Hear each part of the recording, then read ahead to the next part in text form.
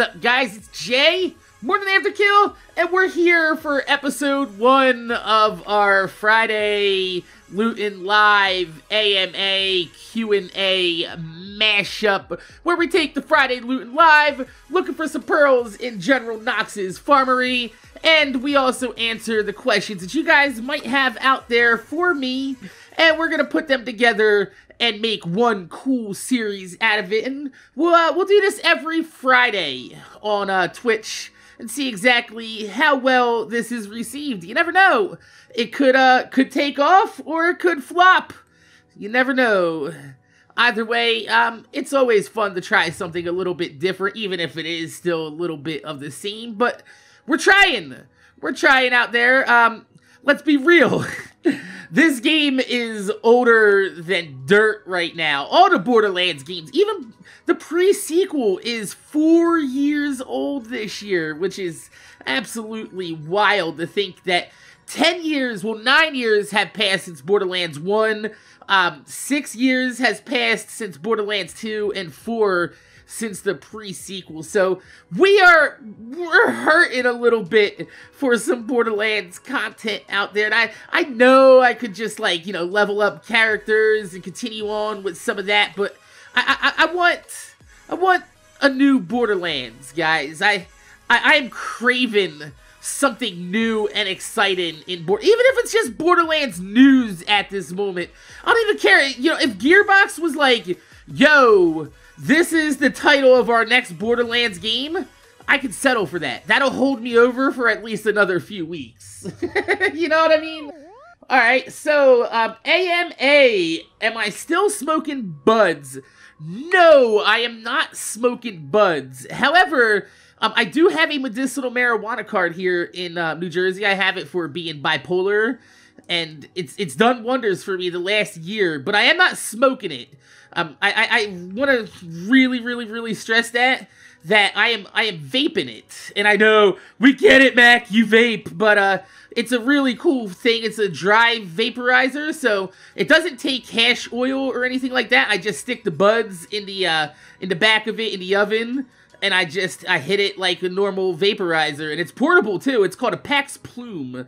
I paid like, what was it, like $150 for it? I think something like that, brand new, and it's lasted me quite some time now. So if you're looking for a more healthy alternative to, you know, your medicinal marijuana, I don't know if you guys have medicinal marijuana at all, or if you're just smoking it illegally, but there are options out there for dry leaf vaporizers to be portable, and you don't have to have a whole big setup that, you know, you sit there and put the wood block and the tubes and all that bullshit. You no longer have to do that, guys. Technology has caught up, and I highly recommend the Pax Plume as a alternative to smoking the marijuana. AMA, would you ever play with Gothalion ever again? Ah, fuck Gothalion. Me and Gothalion are on banter. No, I'm not on banters with Goth. I fucking love Goth, guys. I really do. We just haven't played in a long time for a few reasons. Number one, the guy moved on to other games, but he's also moved on to bigger and better things. And I myself, as a friend, I recognize that a person with my own personality, my voice, my vocal inflection, some of the things I say are not very, what's the word I'm looking for? Savory? It's not, I say some things that are kind of fucked up and can hurt his viewership. And Goth has gone well beyond where we are at this point on Twitch and YouTube and everything. Like, Goth is huge, so I myself, as a friend, I try to keep myself away from Goth at this point, at least in terms of content creation, because I'm sure if I went up to Goth and I was like, yo, you want to play some fucking Fortnite or some shit like that, of course he's gonna say, yeah, you know, me and Goth has been fucking bros for a long-ass time, but I don't want to put him in the awkward position of losing viewership because of, you know, the type of person I am. And I don't want to go ahead and, you know, change the type of person I am because of Goth's viewers. So just because we've grown apart in terms of content creatorship Doesn't mean that we've grown apart in terms of, like, friendship. I'm still a moderator in his channel. I still go by his channel. We still talk, and, you know, we DM on Twitter every now and again and shit like that. But, in terms of content creation, I think the only community that will ever really understand me and Goth together would be Borderlands 3 when it comes out. So, I'm pretty sure that we'll probably see some collaboration between me and Goth during Borderlands 3 era, but as of right now, on like Fortnite, Sea of Thieves, all the games that he's been playing, you're probably not gonna see any me and Goth content in that, you know, whole sphere of atmosphere, or influence. Sphere of influence is the word I'm looking for. But as of, you know, in the future with Borderlands 3, I foresee that we'll probably be able to get something, probably be like me, Goth, you can throw Broman in on that, and, I don't know, maybe even another fourth that's, you know, somebody that Goth knows, throw in, like, Gunny, or something like that. I don't know who he's playing with these days. I know he's been playing with some big names like Ninja and Dr. Lupo and all that shit, so I'm pretty sure, like, those guys aren't gonna be screwing. Maybe Lupo might screw around with Borderlands 3, but I don't think Ninja is. That guy's like a PvP god, so I don't think he's gonna waste his time with a PvE, unless there's PvP in Borderlands 3, which is totally another subject.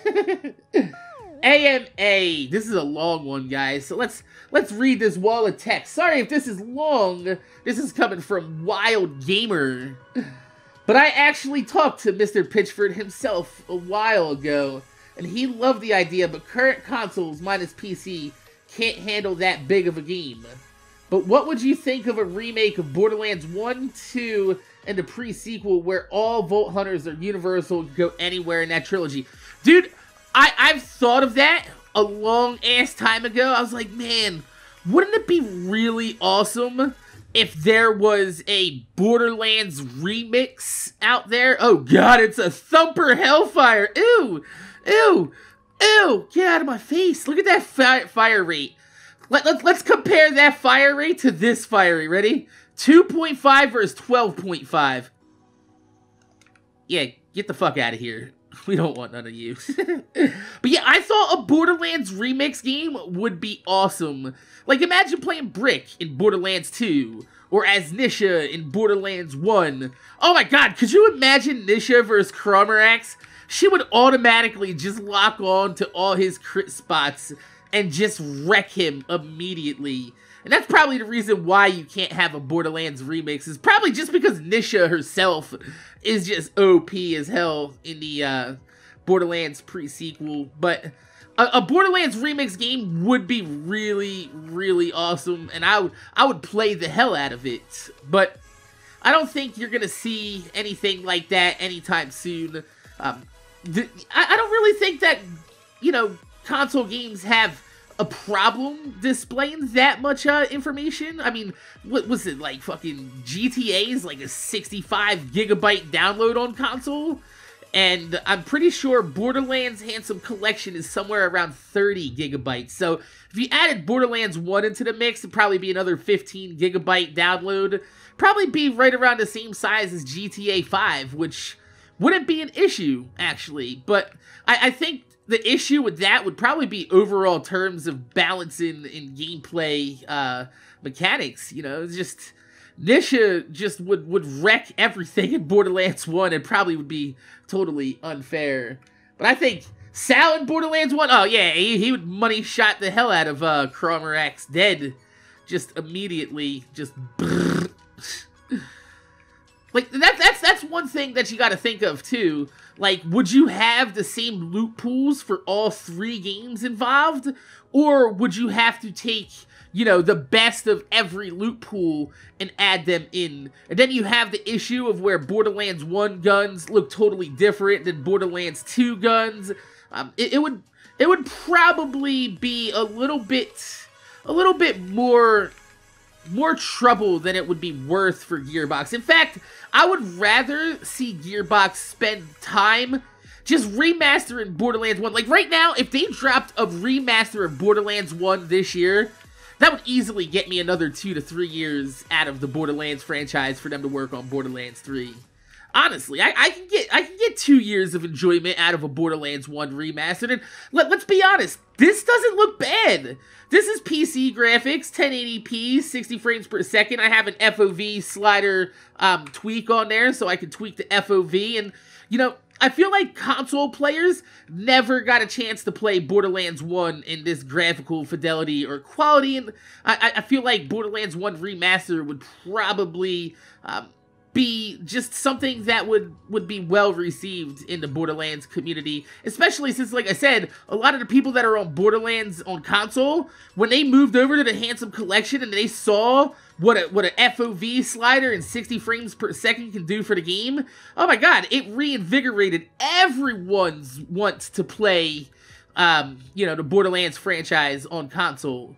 So I feel like I would rather see Gearbox put effort more towards a Borderlands 1 remaster than a Borderlands 1 remix, especially since, you know, there's a lot of design issues that could probably cause issues there. AMA from Ragin' Moosey. Aqua 8s, Black Infrared 6s. Which one am I taking? I have a pair of Aqua 8s, and I love them. They're beautiful. They really are. 8s are one of the really unloved out of the original 14 retros, right? For Jordan 1 through 14, I think you'll find that 14s, 8s, and 9s are like the bastard child of the original OG retro Jordans. But I like 8s. I really do. And I love the way they look when you bunny ear the actual straps on them. And the Aquas, I mean, it's a classic colorway. It really is. It's an OG colorway. So is the Black Infrareds. But I think, number one, I enjoy the look of 6s more than I do the 8s. And I'm pretty sure Jordan won a championship wearing the infrared 6s in, what is it, 93, maybe 92, somewhere around there. So I'm going to go Black Infrareds. I mean, you can't go wrong with either one, but if I had to get a pair for retail, I'm going with the Black Infrared 6s, just because they're such an iconic shoe, and I like the look of 6s better than 8s, so I'm going, and I don't have a pair of Black Infrared 6s, so they're like on the list of shoes that I want to pick up badly, but I don't want to pick up the 2014 versions of them, because the infrared on the side kind of looks pinkish, and I don't like that. I want to pick up a pair of the 2010 Varsity Red ones, but the problem with that is that they're going to start crumbling soon, because they're, what, 7, 8 years old now? 2010, yeah, about 8 years old. They're going to start crumbling with wears. So, I feel like if I could get a pair of 2014s and, you know, maybe darken up the red on the side of them, I'd be okay with that. But, I mean, we're close to another retro of them anyway, since 2014 was, what, 4 or 5 years ago? Retros usually come back every 4 or 5, 6 years. I'm gonna wait for the next remastering of the Infrared 6s before I pick them up. AMA, when and why did you start saying Vidya? I don't say Vidya. Vidya is Yotsting. Vidya is mine, okay? Vidya actually comes from King of the Hill. So, if you've ever watched King of the Hill, he was always them dang Vidya games, right? And it just became a part of my vocabulary. I love King of the Hill. It's one of my favorite cartoon shows ever. And Hank Hill is absolutely hilarious. So, that's where Vidya came from for me. Is the dang Vidya game, Bobby. But it also, you know, mixes well with my Jersey accent anyway, because when we say things like, did you, we would be like, did you, would you, could you, You know? Ew, that fire rate. Do I have a better fire rate on a volcano? I think all volcanoes are 0.9, aren't they? Let's go ahead and take a look at this volcano that I have right here. Cobalt Volcano, 734 97.3. It's literally the exact same fucking gun. Cool! Same zoom chance and everything. Awesome. AMA, what do I think the pre-sequel did right? Honestly, I'm probably in the majority on this one, because I've talked to a lot of people about this. I've talked to a lot of content creators. I've talked to K6, I've talked to Jolts, I've talked to Goth. We've all had this discussion. The best thing that the pre-sequel did right was the skill trees. The skill trees in the pre-sequel are some of the most creative and most useful skill trees I've seen in any Borderlands game. I think the fact that they didn't try to hold your hand and overly simplify the skill trees.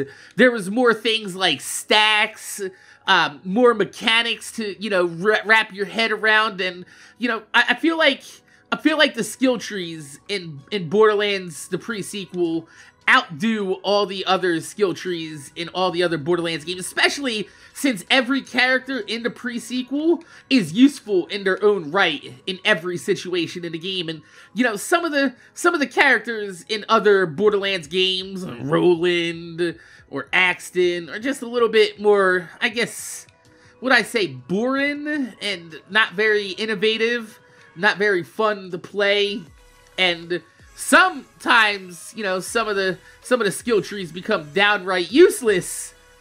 Looking at you, silence the voices.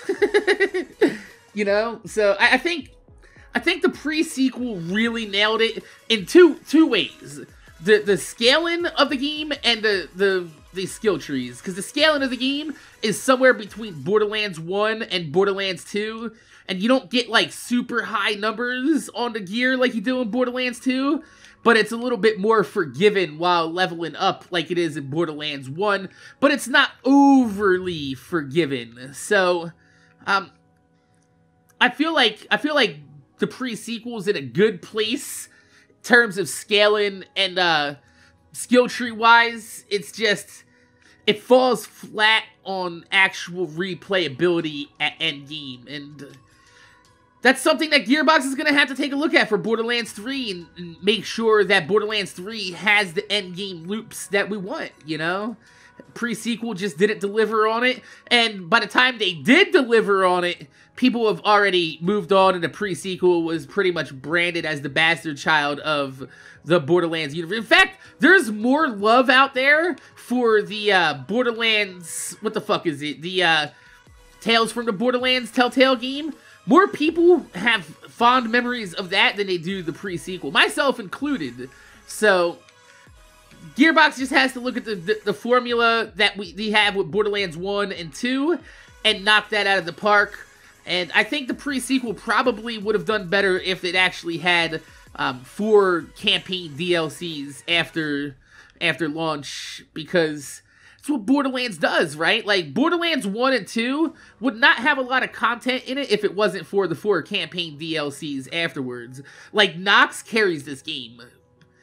You also have Captain Scarlet, the freaking Torg DLC, all types of bosses in Hammerlock's DLC. Then you have Tiny Tina's DLC, which added in a large amount of loot that people like in the game. So I feel like the pre-sequel was on the cusp, but just never got there, you know? Hey, Willard, thank you so much for 14 months in a row of subs. Yeah, you fucking did. Get your ass on about there. Clap, trap the motherfucking bass and hype it up in the chat, motherfuckers. Go, Clappy, go.